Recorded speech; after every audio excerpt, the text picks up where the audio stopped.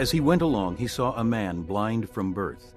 His disciples asked him, "Rabbi, who sinned, this man or his parents, that he was born blind?"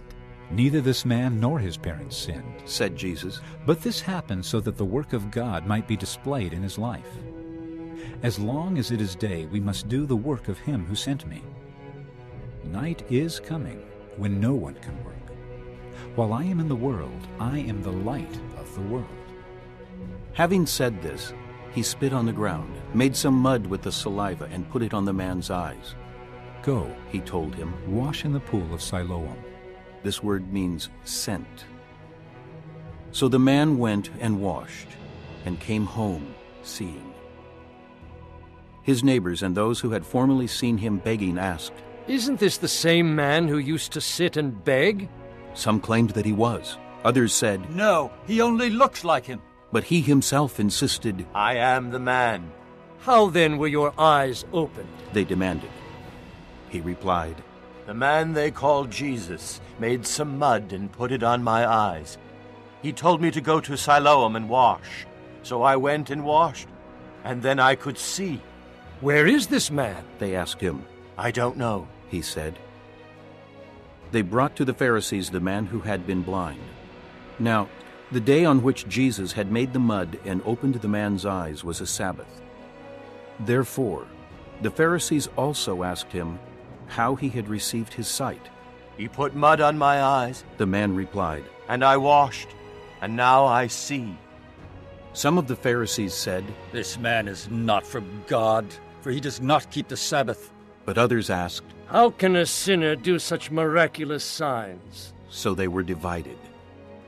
Finally they turned again to the blind man. "What have you to say about him? It was your eyes he opened." The man replied, "He is a prophet." The Jews still did not believe that he had been blind and had received his sight until they sent for the man's parents. "Is this your son?" They asked. "Is this the one you say was born blind? How is it that now he can see?" "We know he is our son," the parents answered. "And we know he was born blind. But how he can see now or who opened his eyes, we don't know. Ask him. He is of age. He will speak for himself." His parents said this because they were afraid of the Jews, for already the Jews had decided that anyone who acknowledged that Jesus was the Christ would be put out of the synagogue. That was why his parents said, "He is of age. Ask him."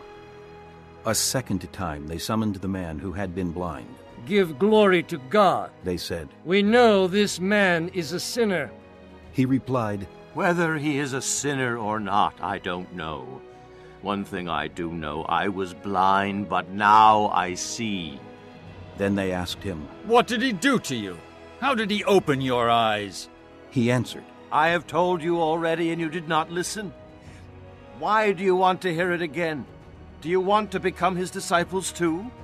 Then they hurled insults at him and said, "You are this fellow's disciple. We are disciples of Moses. We know that God spoke to Moses, but as for this fellow, we don't even know where he comes from."